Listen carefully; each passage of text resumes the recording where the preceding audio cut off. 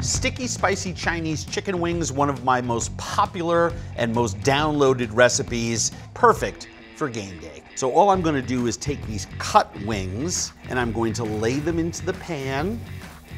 You can hear that nice gentle sizzle. By getting that nice hard sear on one side of the wings, we'll get that toasted chicken flavor in this dish. So as these wings begin to color up, just turn them.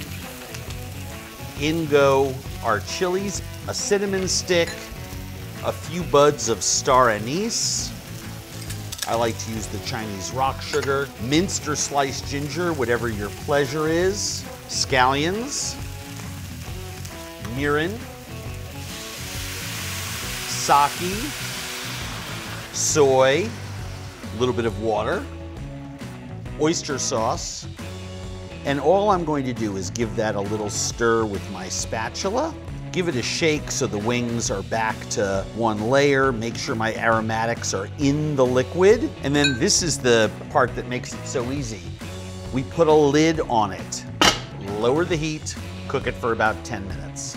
You can see we have a little bit more liquid created by the steam from those wings. So braising them for the next 10, 12 minutes that it's going to take for that sauce to become syrupy around them is the key to this whole dish. So after about 5, 6 minutes, you can see, especially as you roll these wings around, that they've started to absorb some of the sauce, and you can see that the sauce is starting to get thicker. We're looking for the consistency of syrup. 5 minutes later, the sauce is tighter, but more importantly, you can see it's gotten shinier. That sugar is starting to turn syrupy. Our liquid seasonings have evaporated. Now notice, when I push the wings away, the sauce is thick enough that you can actually see stainless at the bottom of the pan. That shows you how thick this sauce is, so it's almost ready. At this point, I usually try to remove my chilies,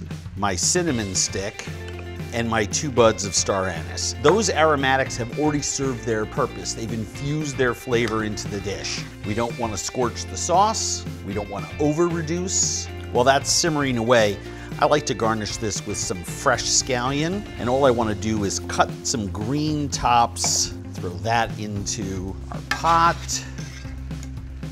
Oh, and you can see now, just in the last 60 seconds, how much of that glaze is now sticking onto our wings. Look at how thick and syrupy that is now. See how it's coating those wings so beautifully? This is just seconds away from being done. This extra stuff right here, absolute pure magic.